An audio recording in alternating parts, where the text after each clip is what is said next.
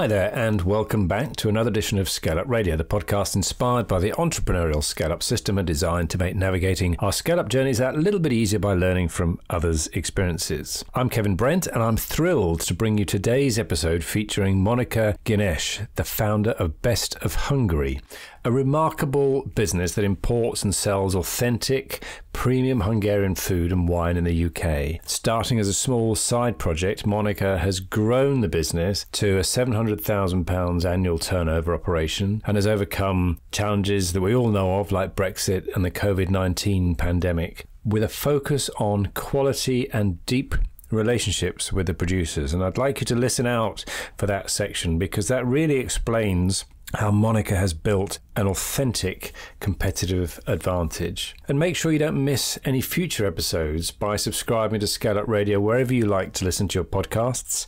You can also nominate a guest for ScaleUp Radio if you know someone with an interesting scale-up story, and you can find out how in the show notes. Today, Monika shares how her background as a Hungarian dentist turned into a passion for bringing a taste of Hungary to the UK, the growth of her business and her future business plans, including launching her own brand, Monika's Kitchen. And whether you're a foodie, an entrepreneur, or someone who loves a good success story, this episode is for you. Welcome to another episode of ScaleUp Radio. I'm delighted today to be joined by Monika Gyenes, who is the founder of Best of Hungary. So Monika, welcome to ScaleUp Radio. Thank you very much to having us and having me, mainly because my son is the other part of the business, but he's in the warehouse working at the moment. So the story is very easy. I'm a Hungarian person living in UK now for 18 years. I'm a dentist and I'm a public health specialist.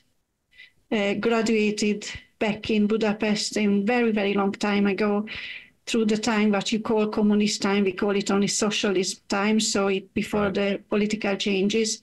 Yeah. And I always loved the countryside. I grown up in a countryside in a very small village. My father was a vet, and he taught me the value of the agriculture and the good and healthy food and how to look after the animals. So I grown up with the values of why we appreciate our countryside and what are our values, growing vegetables and fruits and looking after the animals. But then I gone to the public health and dentistry, where I learned that if you don't have a healthy food, what are the consequences? Diabetes, cardiovascular disease, obesity, and also bad teeth. Right. And I always loved dealing with food and cooking for people. I'm well known that wherever I lived in Los Angeles for 6 months, I always cooked for people, and through cooking and gastronomy, I love to speak about culture, our history. You can speak, you just have one dish out, and then you can introduce your whole country in the last 600 years because of the ingredients and the taste and where all the ingredients came from. You know, there's lots of stuff we grow now in Hungary, but we're not used to grow that sort of vegetables, aubergine, or where the grape came from originally, what we have now as a red wine called bushblood. So there's lots and lots of stories around gastronomy. And I always loved that part of the world. And you've created a business around the Best of Hungary. So do you want to just explain what that business is? I have an idea, because you sent me a lovely parcel a little while ago for me to sample a few goodies. So do you want to just tell us what the business is, the Best of Hungary? Yeah, so the business started from the idea that when we moved here, we couldn't hardly buy any Hungarian ingredient. So when I invited my colleagues and my nurses and my friends, always my friends brought the ingredient in their luggages from Hungary. So whenever we had friends over from Hungary, we said, we're happy to buy you clothes. Just put all the sausage and the bacon and the salami and, of course, the paprika in your luggage, because we can't source them. And that went on. And then I had more and more patients coming to have Hungarian goulash in my kitchen. And it became a really big problem where I get all the ingredients. Yeah. So the idea was that if I have problem, all the others Hungarian we have now roughly about 160,000 Hungarian living in UK. Okay. Have the same problem that they rely on their loved ones and their friends to bring the ingredients. And the other story was that I have patients who went to Hungary. There's about 700,000 Brits go every year to Hungary. And they love, yes, and Hindus and even weddings and big family events. And then they came back and they asked me where they can buy the wine, where they can have Hungarian salami, goose liver. And I said, well, I don't know. Sorry, I can't recommend anywhere. So we thought that's the market here. Hungarian food is well known from the medieval time when Hungary was really the country of Europe, and even Queen Victoria had Hungarian wine called Tokayasu. Okay. So, so let's get a small business. And the idea was when I retire age of 64, 65, it will be mommy little side business. And I will go to food festival and sell the paprika and the honey, and I will speak about, and I cook for my patients. And it's just like joy and love, what I love about food. And this is how it all started just 3 months after the Brexit vote in 2016. Right, yeah. When we didn't know what Brexit means. And I never had any food business. I myself is more like a scientific person. I worked at the Semmelweis University lecturing public health, done European Union funded research projects, published books in America, in Finland. So I never sold anything, not even a used pair of shoes to my friends. And then my son, who was an economist by then, he finished his master's degree and went to do the PhD. He thought he will be working for the United Nations as a researcher again. Mm-hmm. So none of us were in trade, or we had no clue about even the basics of how you sell something. But we had the business and then started on food festivals, local food festivals. All my nurses came, the whole practice came to support me. My patient came and bought items which even didn't know how to use. Or I had a lady patient who came to buy honey, but she never ever eaten any honey, but she wanted to support my family business. So the Ceredigion, so the county where we live in Wales, is an extremely supporting and kind working environment for naive people like myself. Fantastic. So you've Mummy's little business on the side has turned into a little bit more than that now. I know you've got a team of 5 people working in the business, and what sort of, can you give us an idea of the size of the business? I don't know, number of customers or something that you're happy to share? Yeah, of course. Yeah. So this year we do roughly about £700,000. Yeah. Gross. We send out roughly about 15,000 orders in a year, which goes directly out from the warehouse. And then because we sell also on Amazon, we have another 20,000 orders, which is going through the Amazon. So Amazon fulfill them. Right. That's directly that's the retail side of the business. Yeah. We have also a wholesale side. We supply Michelin star restaurant based in this county. Also businesses in London, restaurants, high-end wine bars, and also chocolatiers using some of our products as ingredients, charcuteries using our paprika, and other places where they're using our honey. So we have also a reasonable sized wholesale side of the business. Very good, very good. So what have been some of the challenges on the way then? You mentioned that none of you had actually sold products before. So what have been some of the key lessons that you've learned along the way?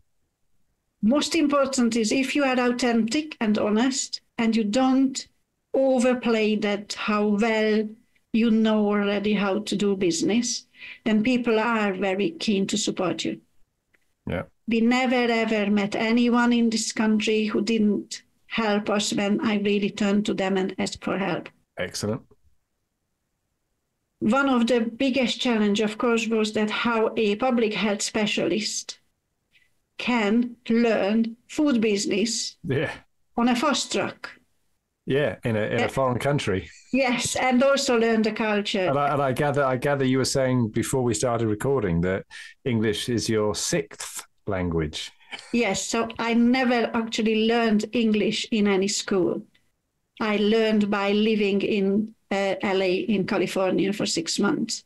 Yeah, well, you put me to shame. I can talk a little bit of French, and a little bit of Italian, but that's about it. But six languages, and your English is amazing. So yeah, but it explains why, because coming from Central Europe, where history explains all. So my father was half Slovakian, my mother was half Austrian and half Italian. I went to the secondary school where we had to learn Russian. Mm-hmm. And then age of 12, I had to choose another language, which was German. Yeah. And then you go to the medical school, and without learning and knowing Latin, you are no one. Yeah. So that explains it all. It was an experiment, I think, with our generation, the Russian language, and it didn't harm us at all. So I learned 10 years of Russian. Yeah. I still like the classical music, which is coming from Russia. I like their literature. Of course, I don't like the politics, but politics comes and goes. Yes. But the Russian values are the same. And reading books originally written in Russian and able to enjoy it, it was very nice when I was younger. Very good, very impressive. So yes, you're saying that challenge of public health, trying to then get into. Yeah, but you also learn that there are skills which are you easily move it to one sector to the other. So when you are a lecturer, and if you are a good lecturer, you're always looking for your best student. Mm-hmm. And in Hungary at that time, we had also a system where you help them to achieve their best. So there are extracurricular activities where you literally invite them in your room and you ask what they're interested for, and you help them to do their first very small research project. And there are conferences for the student when they can showcasing the result. And then if they won at the national level, which some of my students done, then there are international student conferences, which is at that time paid by the Hungarian government. Mm-hmm. Send them there, and then comes the Erasmus program, which is for the best student. They can travel in Europe and go one semester to study another university. And they're coming home, and then they are more clever than they ever before. So if you think that is a skill, I learned how to nurture this young student. This is what I'm doing now with the Hungarian producers. Okay. So I found hopefully the best in their own leagues. So of course, paprika, honey, this is all different producers. Mm-hmm. And I taste the product, we visit them, and then we offer them a help to put their products through the Great Taste Award, help them with the labeling, maybe developing a product, a sauce or a cream or whatever, which is fitting in the British cuisine, which we don't need to produce in Hungary if they never left the country, because Hungarian don't eat. So I'm sort of an intercultural translator between the two cultures. And I also help them the same way. I call them every month. We have Zoom meetings. I give them feedback, what's working in the British market and what doesn't. Every 6 months, apparently the British taste is changing. So I buy a lot of products in Fortnum and Mason and all these very well-known places, sending home, ask them to taste it.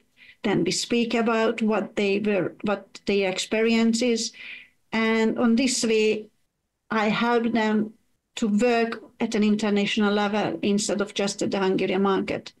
And it's very, very good I love the job, what I'm doing. Honestly, it's gave me a new chapter of my life. So I retired 2 years ago from NHS. So I was 60 years of age. From NHS, you can retire when you're 60. So I took the retirement and I feel like 10 years younger, and I love my life because I love my job. Fantastic. And I can see the smile on your face. So I represent my original country in the country which I chose 18 years ago, which is our home now. So clearly we almost like Welsh. We're not just British, we're also Welsh.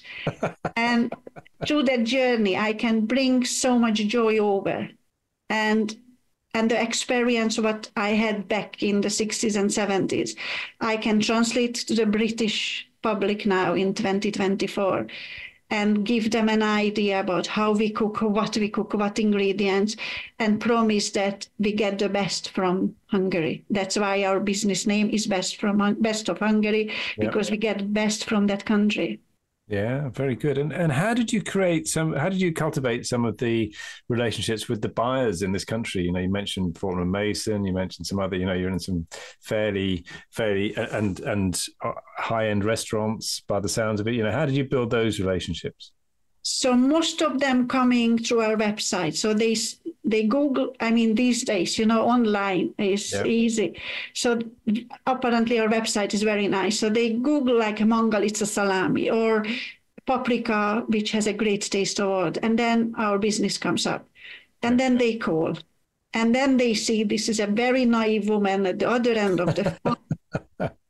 But loves the country and loves the gastronomy, and I always happy to send out samples. And then either we meet personally or we do a Zoom meeting. Yeah.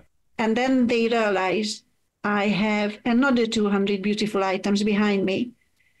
Yeah. And I know the producer, I know the county, I know the village, I know how they live, I know their family. And because we know everything about the producers, and then they can see this is authentic. Yeah. Not selling something made in China, labeled in Hungary, and sold for a high price in the UK. Yeah, I love that. The focus, first of all, on Hungary, so you're absolutely clear what you're about, but then really drilling down in depth and having at your fingertips those names, as you said, literally of the producers, knowing the source of all of the food that you recommend. I think that I can see how that would really have helped you to develop the business. And I always offered for the buyer that they be very welcome if they want to visit that producer or if they want to have a tour. If they pay just the airfare, so the flight ticket, we pay the rest. So they can visit the producers, they will welcome them, they will pick them up from the airport. And one producer, we've done a few times that it was a wine tour, and then the winemakers passed at the border of the county to the next winemaker, the guest. And then they can have a 4 days travel, tasting 10 different winemakers. On between, they can have a few food items as well, and they can make their own mind if they want what we can offer, if they want to work with us, and there is no any cost involved, almost nothing. Very good, very good. So tell me, has the marketplace changed from when you started? When you said when you started you were unable to get any of these ingredients yourselves. How's the marketplace changed now? So there is a big importer who imports the basic Hungarian food. So it's for people who work. Mainly is for Hungarians who are in low-paid jobs, but also some other people who don't want to spend. So they're not for premium quality food. They want to have a cheapest Hungarian beer or whatever. Yeah. So is that company and then us. There is nobody else in this market. Of course, some British company import one Hungarian wine or even 3. Yeah. There are other companies who importing one Hungarian honey. But the portfolio, what we offer is over 200 food products and 75 wine. So we have 40 producers altogether. In that sense, we are the only one, and we are, of course, the largest of premium Hungarian food and the wine importer, retailer and wholesaler in UK. And that's the reason why the Hungarian embassy works with us closely. Yeah. Because they realize that I'm going for the best students, and the best students can achieve really high in this country. So we've won, the last 5 years, we've won over 100 great taste awards with our food products. Wow. And we nominate them. So we speak to the producers. I explain why I think this or that product would work very well. And then we do the whole procedure, the typing in, send the sample, all the steps what you need to do. Same we do with the winemakers. So winemakers who don't speak a word of English, we help them to fill the form, send the sample, pay the duty, make sure that the wine arrived on time in a box. And then the celebration it feels that is a joint effort because we advise them and we help them through the journey. And therefore the Hungarian embassy is very closely helping, promoting the excellence, helping promoting that is good quality in Hungary. And we are very lucky because we have one designated diplomat who is looking after the agricultural items in the UK. Okay. And in the last 5 years, we worked very hard together. We've done some events, some professional tastings. Okay. And because the Brexit brought a lot of administrative work, she also helps. So she's ahead of what is coming next month, what is coming in 6 months. And she helps us to get prepared. And so far, we never failed with one items. We always were fine. Costume clearance is always seamless, so it's all going well. Excellent. And how's the business changed since your son came in? So what differences has he brought to the business with his the fact that he's a trained economist, and what's changes has he made to the business? Yeah, so I read your book. Oh, wow. And that there are 4 different personalities in the business world. Yeah. So I am a cockatoo. Okay. By now you realized. Yeah. And my son is an owl. Yeah. So he likes the detail and the numbers. Loves the details, and he loves crunching the numbers. He's, of course, 30 years younger than myself, and he's a man. So 2 totally different personalities, which made the business, I think, much stronger. Yeah. And of course, as an economist, he didn't go to the mommy little side business. Yeah. We sat down once and he asked me, can he make it big? Mm-hmm. And I said, yeah, of course, yeah. It was Friday late evening after working in dentist the whole week. I said, yeah, just go to sleep.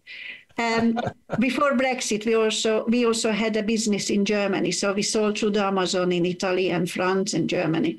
So yeah, he grown the business very hard, but very efficient. And he learned about online sale and all sorts of little details, which, of course, at the beginning I couldn't learn because I was full-time. Yeah. Plus for me, probably it would be much more harder.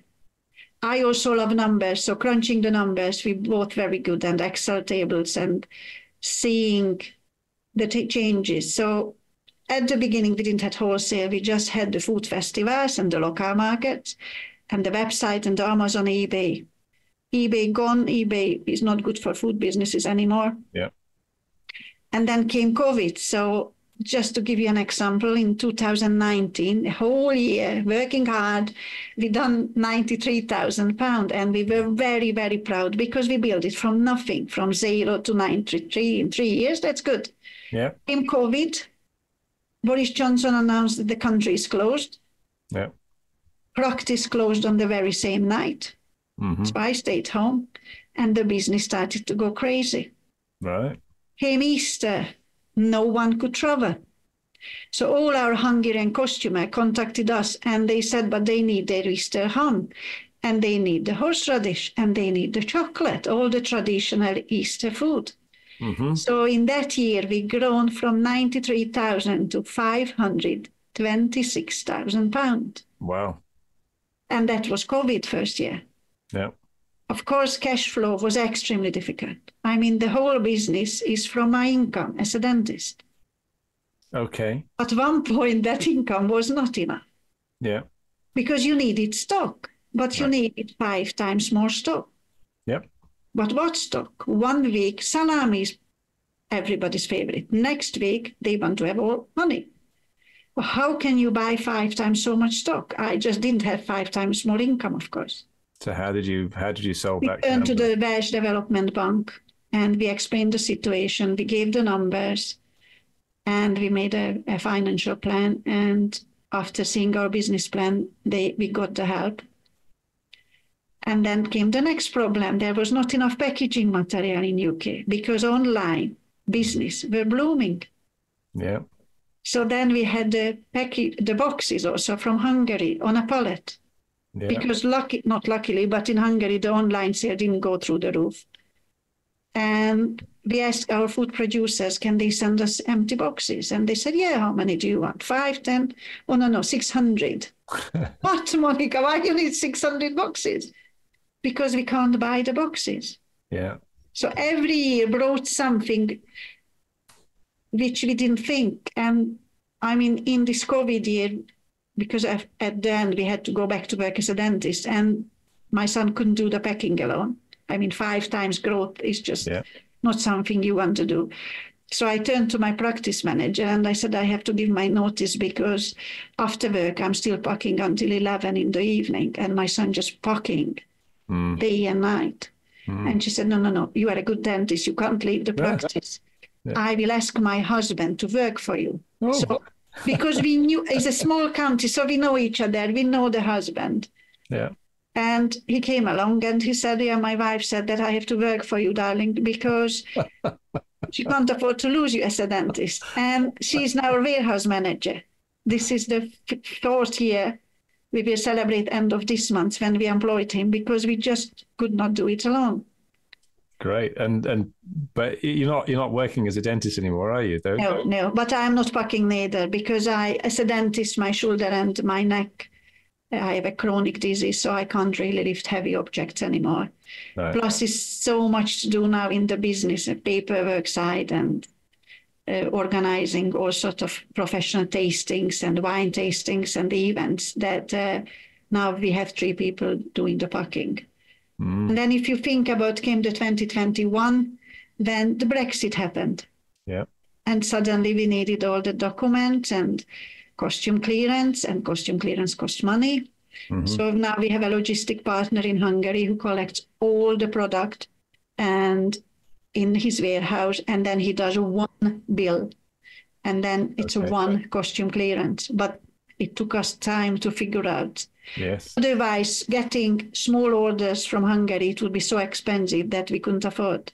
And then came 2022, the Royal Mail people decided, the employed people, that they go on strike 8 weeks before Christmas, which is our most busiest period of life. And then we turned to another company, I don't want to name them, and they said, of course, they can do it. And they didn't show up a few days to collect the 160 orders. Oh. So every year has its own challenges, I think. I think by now we learned that despite food business and grocery in UK is very competitive, one of the most competitive in the world. And you have to be really on the ball and focused. But it's so much unexpected that you have to be extremely flexible. So 6 months, honey is going through the roof. Next 6 months, hardly any sale. It's just an example, or how people taste is changing, or how people expectations are changing about not just the price, but also what sort of ingredients they want to buy. You know, people turn to very healthy lifestyle, healthy diet. Now they're going back to work. They don't want to eat that healthy anymore. But we've gone through phases when poor food producers, they couldn't understand why we suddenly order every week. Or, you know, it was hard for them as well, because if your business is growing 5-fold, it means for some producers, it's hardly any change. But for some others, it's 10-fold. And COVID first year in Hungary was very hard for them because there is no tourism. Restaurants are all closed for months. So some had no orders coming, only us. One producer called me and asked me when I'm planning to order again. And I said, well, in the next 2 weeks. Why? He said, because I would need to pay my colleagues the salary. I said, okay. And he said, I have no income, Monika, just your orders. Wow. Oh, okay. So I spoke to my son and we agreed that we send the money like prepayment, and then we will place the order later. But I wanted him to keep his colleagues, because if you lose your worker, what you do after. Yeah. World goes back to normal, but you don't have people working for you. What a lovely example of really a partnership, a true partnership, as opposed to a producer and buyer sort of relationship. Yeah, a typical one. Yeah, and that's good. why, when I read your book and you said what is the competitive advantage, you have to analyze it. So most of our producers, we are the exclusive British partner. Yeah. We went through very hard times. And building on that, it's clear, I think, to anyone listening, how you have created that competitive advantage. It's not just, and I think that's a really good lesson, because it's not just about differentiation, because yes, you're different because you're focusing on Hungary and your premium and all those things, but what gives you the competitive advantage is that, plus the deep relationships that you're building with your producers, your suppliers, that's then transferring also into then the relationship with your customers. So you've really built that strong competitive advantage, I think, that way. Would you say that's fair? Yes. Half of them we treat as family members. Yeah. Not just wishing Merry Christmas and Happy Birthday, but also when something unexpected happens in their life or in our life. Could be bad or could be good, could be excellent or be proud of. So my son went to do a postgraduate degree in Hungary in wine marketing because he never finished his primary schools. We moved to UK. So I always said, yes, he has 3 degrees in UK, but he doesn't have a Hungarian degree. So when an English-speaking postgraduate program appeared in Tokaj region, I asked him nicely, can he do it just for my own sake? So my son also have a Hungarian degree, and he said, okay, he does it. So when Zoltán finished his postgraduate degree and he got the diploma, the first I called all the winemakers in Tokaj. They supported him through the degree, so they invited him for dinners when he was there. They helped him with gathering information for his degree. But it was very nice when actually I had the degree in my hand and I phoned them and I said, actually, I'm holding Zoltán degree. It's written in English, but also it's a Hungarian degree. So I can die now because my son has also a Hungarian degree. And I share it with the cheesemaker and with the winemakers, and they know how important it is for us, and they happy together. We are happy together, and they're happy for me. Yeah. And I love that. And that's such a difficult thing for somebody else to replicate, because you're so authentic with it. You built those relationships. I couldn't just come along and say, well, I'm going to do that because it's a nice business. I couldn't replicate that. Because you don't speak Hungarian and half of English. Yeah, there is that small hurdle also. Yes.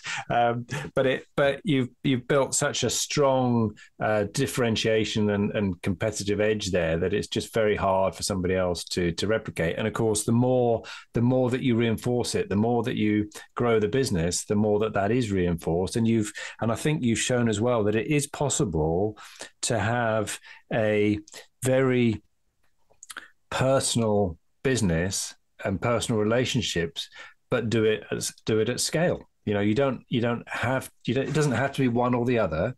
You can manage both if you get it right. I think you just have to love it.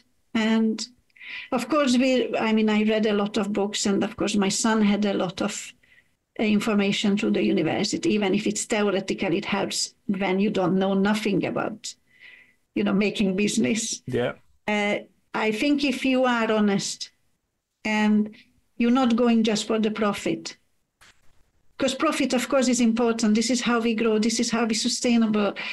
This is how we have all the shelving in the warehouse. If you don't grow and you don't have money, you fail. Yeah. So I'm not speaking about you don't need money. Of course you need money. But getting out from the bed every morning or working through very rainy months, it does help me to know that here in a teeny tiny village, almost at the edge of the Welsh countryside, I represent 40 businesses, which I am very proud. And I get the product out in the wide. Yeah. And we supplied Windsor House and ladyships and lordships and embassies in London, all sorts of places our products are going.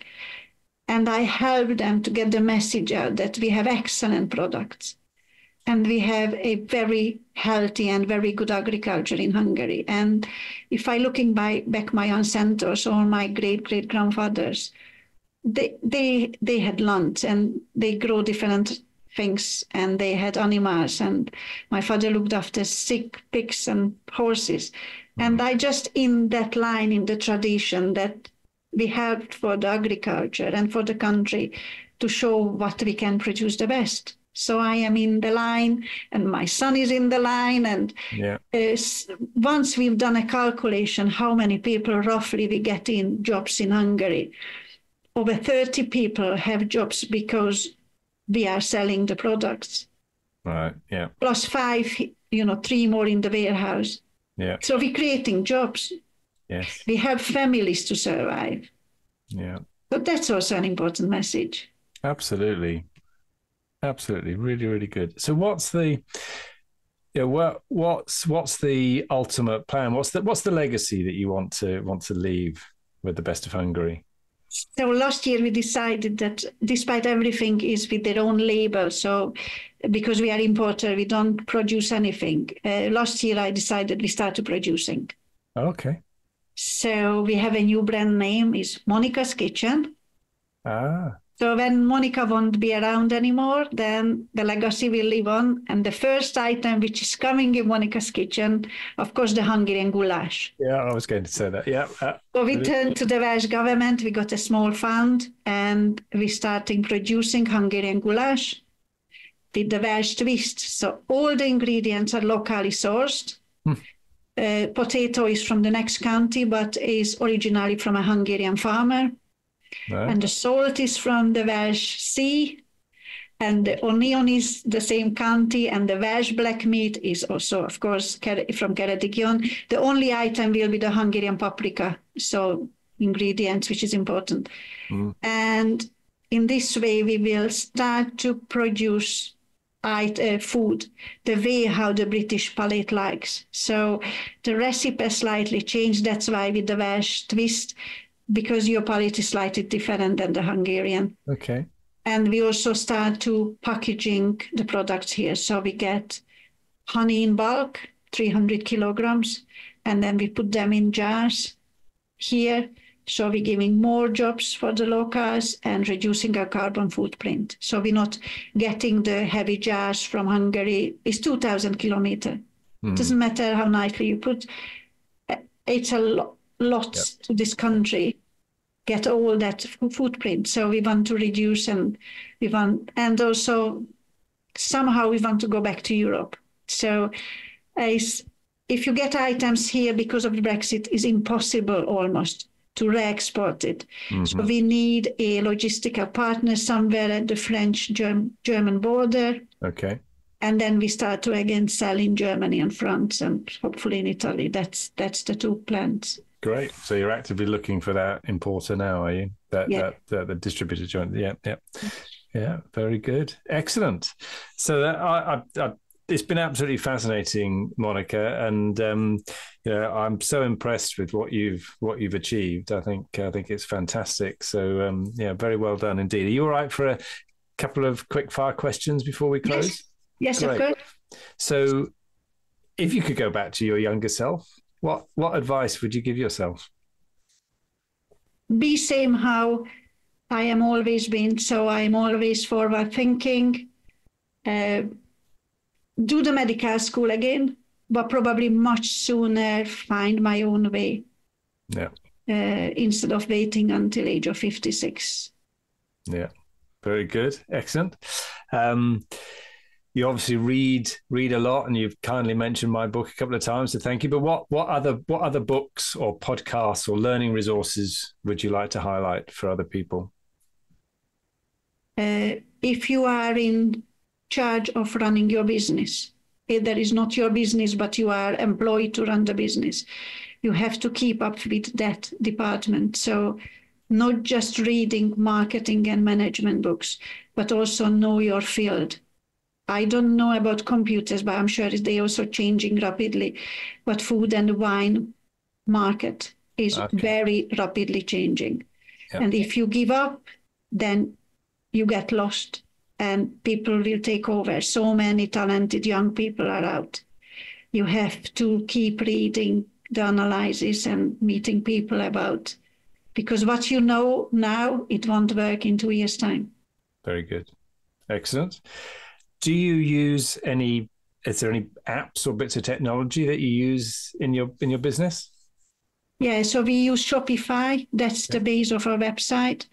And my son has quite a few additional apps which is helping with the sale and helping for him to do the analysis. And I love my gadgets. So I have lots of apps on my iPhone and on my laptop, which I'm using, which is helping me making decisions. So what's your favorite one? What's the one you go to most? Probably the Barclays banking appointment. Yeah, very good. Excellent. Who's had the most influence on you as a business leader, would you say? My father. Yeah. Yeah, very good. He was a very good man, and because at that time you couldn't work as a vet privately. He was a head of a part of a cooperative, and he looked after about 9,000 pigs and God knows how many more animals. And he was probably the manager of about 50 people altogether in 2 villages. And I loved watching him. Excellent. Very good. And what's been your most successful way of generating more business? Being honest. Okay. Being authentic and smiling. Yeah. Excellent. Love it. On that note, Monika, thank you very much indeed for being my guest on ScaleUp Radio. If people would like to find out more about you, get in touch with you, or find out more about the Best of Hungary, what's the best way for them to do that? So www.bestoфhungary.co.uk or call Monika. People do call me. We have lots of customers who call me asking for advice about a recipe or wine pairing. Great. And they can find all the details through the website. Yes. Fantastic. Monika, thank you very much indeed for being my guest on ScaleUp Radio today. Thank you for the invitation again.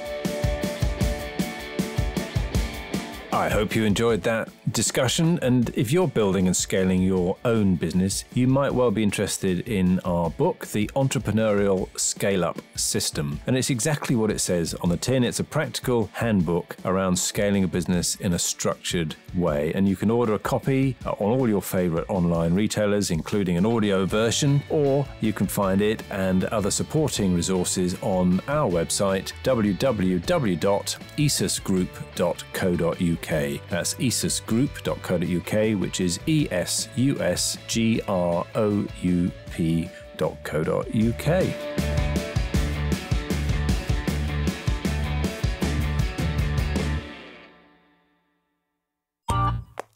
This has been a Monkey Pants Productions podcast.